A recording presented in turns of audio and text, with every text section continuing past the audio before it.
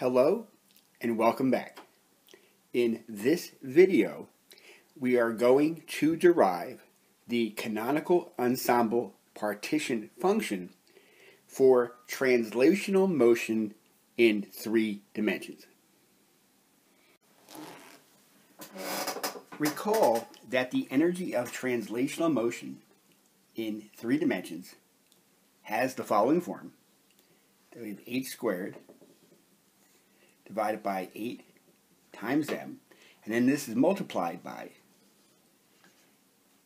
nx squared over L sub x squared plus n sub y squared over L sub y squared plus n sub z squared divided by L sub z squared.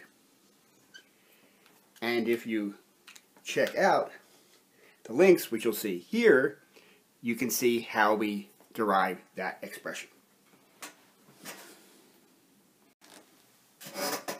Furthermore, as a subtle point, the various n's, so we'll just write it as n sub x, y, or z, go from 1 through the positive integers. Important subtle point here is that n's can never be equal to 0. The lowest energy state for translation would be n sub x, n sub y, n sub b equal to 1. Next, to simplify our derivation, we're going to assume that we're dealing with a cubic region. So therefore, we are going to let L sub x be equal to L sub y equal to L sub z, which is just going to be equal to L. And then we're going to rewrite our expression for the energy in terms of simply this value L. This gives us that the energy is equal to h squared. H is going to be Planck's constant. 8 times m. M is the mass of the particle. And then our expression inside the brackets is going to be n sub x squared divided by L squared plus n sub y squared divided by L squared plus n sub z squared divided by L squared. And we notice that now we're able to factor out 1 over L squared, which gives us the following expression for the energy, which is going to be h squared over 8mL squared times n sub x squared plus n sub y squared plus n sub z squared.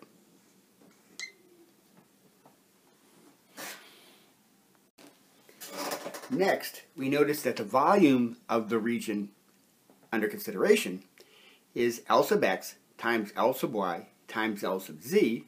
It gives us the total volume of the region. But we've made the substitution that each of the L sub x, L sub y, L sub z is equal to L. So that tells us now that the volume of the region involved is going to be L cubed. And we're doing this so that we can get an expression, instead of in terms of the size of the box, we simply want the total area. Now based upon this, we can take the cube root of each side, and we see that the cube root of V is equal to L. Not very surprising. And once we have that, we can write an expression for L squared. This gives us that L squared is equal to the volume to the 2/3 power, which looks a little inconvenient currently, but will be helpful later on in our derivation. So we're going to substitute L squared with this V to the 2/3 power. After these manipulations, it gives us that the energy of translational motion is going to be h squared over 8 times m times the volume to the 2/3 power times the quantity n sub x squared plus n sub y squared plus n sub z squared.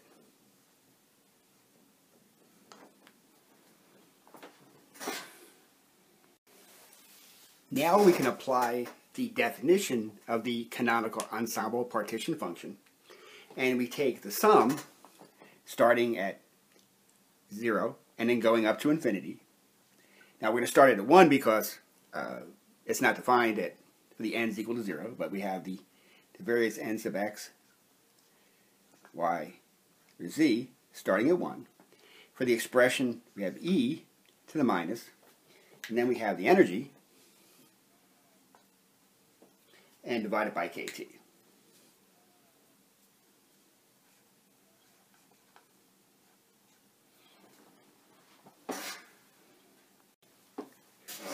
Now we're going to make a somewhat complicated substitution.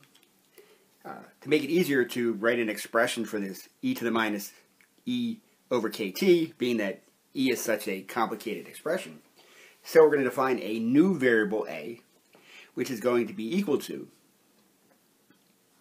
h squared divided by 8m v to the 2/3 power times k times t.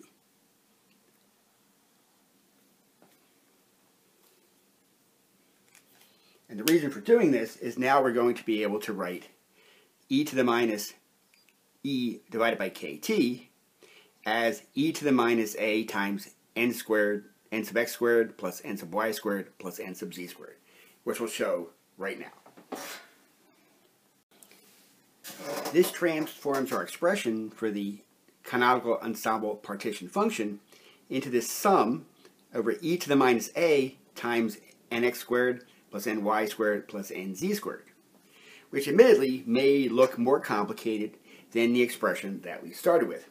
But we'll see in a second, particularly since we're having to deal with sums over 3 different indices, that having it transformed into this particular type of an expression will make the next step that much easier.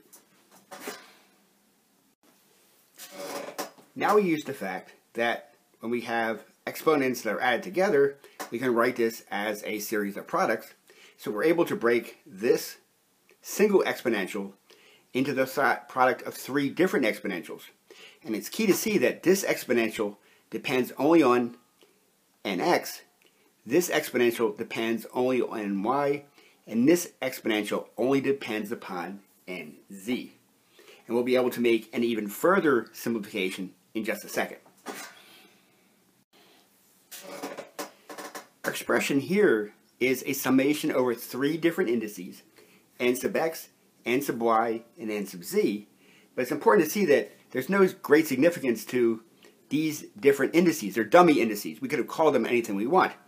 Because no matter whether we have n sub x, n sub y, or n sub z, they're all going from 1 to infinity. So therefore, it suggests that we can replace n sub x, n sub y, and n sub z with a single variable, n. So we were able to write the translational partition function as the repeated product of this type of expression. So this expression would just be one of these summations, for example, just n sub x. So since we're doing it 3 times, we simply do the summation and raise it to the 3rd power. The advantage of doing this is now we reduce the number of indices from 3 to 1. And now we have a nice expression for the translational partition function.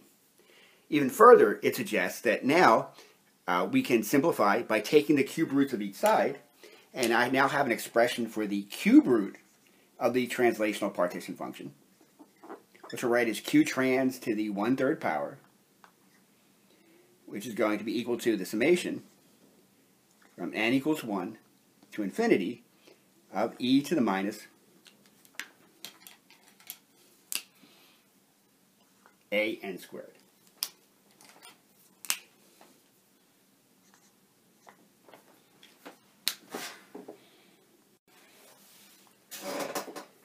Now we are going to apply a technique that we have used in a previous video, and you can look here to see the link to that video, in that we're going to approximate the sum as an integral.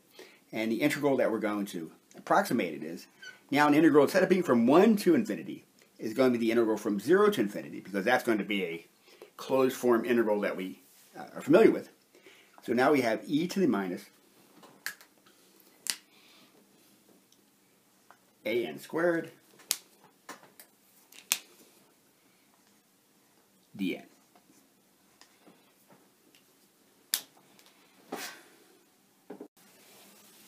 we need to do another substitution, and now we're going to define a new variable, x, which is equal to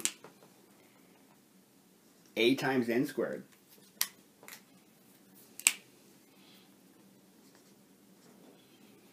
and we notice that if we do this, we get that n squared is equal to x divided by a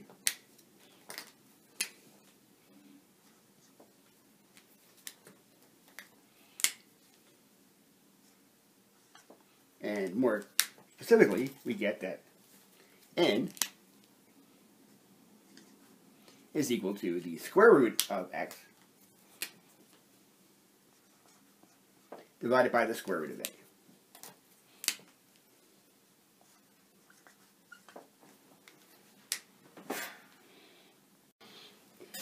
We can also write this equivalently as x to the 1/2 power divided by the square root of a. And the reason why we want to do that is that for our substitution, we need to know the value of dn. So we have the differential of n.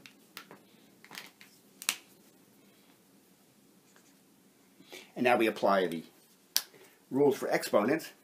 So we have x to a power is equal to 1 over 2.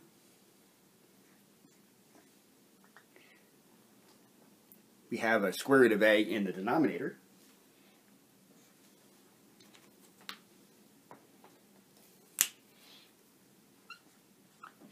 And then we reduce the exponent of x by 1, so that gives us x to the minus 1/2.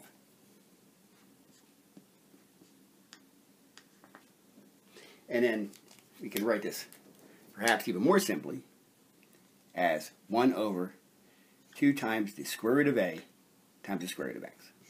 So this gives us a value for dn. Having made the x substitution, we are now able to recast this particular integral as the integral from 0 to infinity. We have our 1 over the 2 times the square root of a as a coefficient.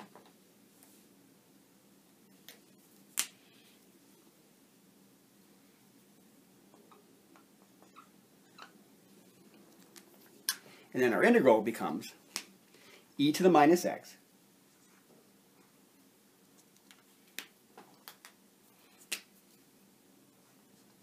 divided by the square root of x dx, which I omitted up here, which I should, very important to put here, so that's dx. So now we've transformed this particular integral into an integral that we expect that we'll be able to solve. And this particular function inside just the integral itself is equal to the gamma function. It's the gamma function for the case of 1/2. I'll show why that's so in the next slide. Here in light blue we have the gamma function, so it's an integral, defined as an integral from 0 to infinity of e to the minus x times x to the n minus 1. So here's where the n dependence comes into the integral. And since we have x square root in the denominator, this is equivalent to the x to the minus 1/2 power. So the way that we get 1/2 here is if we have 1/2 minus 1 is equal to minus 1/2.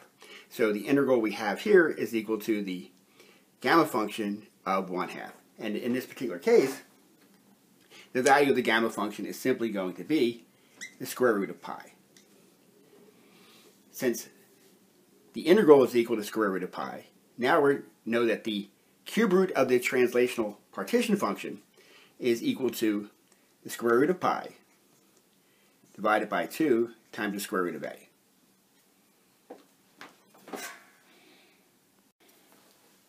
So rewriting what we have already, we have that the cube root of the translational partition function is the square root of pi divided by 2 times the square root of a. So what we want to do now is back substitute our value for a, take the square root of it, and notice that since it's in the denominator, we're just simply going to take the reciprocal. We're going to flip it when we write it down. So we have times the square root of 8 times m times the volume to the 2/3 power times kt divided by the square root of h, Planck's constant, square. We can do some further simplifications by noticing that the square root of pi times the square root of here is simply equal to the square root of the whole thing together. We can use the fact that we can factor out a 4 underneath the square root sign. The square root of 4 is 2, so that'll cancel the 2 here and leave a 2 underneath the square root sign. So that gives us that we have the square root of 2 times m times pi times the volume to the 2/3 power times kt, all underneath the square root sign, divided by the square root of Planck's constant squared.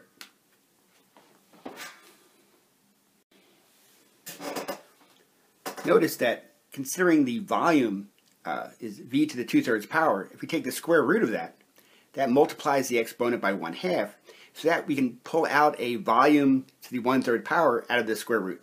So let's just do that for a second here, even though that doesn't seem like it's going to help a lot. So we have 2 times m times pi times k times t, and then we have the volume to the 1/3 power outside of the square root sign. And then we have the square root of h squared here.